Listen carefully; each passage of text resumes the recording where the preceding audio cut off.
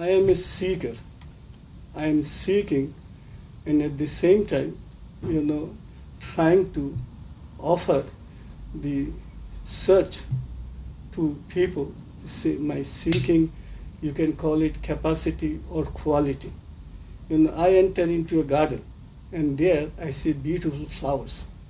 Then I try to collect a few flowers, and then try to offer those flowers to people who are going to be inspired by the flowers. So yesterday, I played a few instruments and I meditated after each instrument I played. So, as you all know, music is a universal language. I do not know a word of this country, Swedish language, I do not know. And perhaps if I had spoken in Bengali, nobody would have understood my mother tongue. But it is just because it was music, and music has a universal appeal, where perhaps some people felt in the inmost recesses of their heart, and from the comments that we yesterday collected, there was ample response from people. So I am a truth seeker and God lover. And I know there are many countless people who are in the same boat. So when I give concerts, it is like a family gathering. All those people, they are all my brothers and sisters.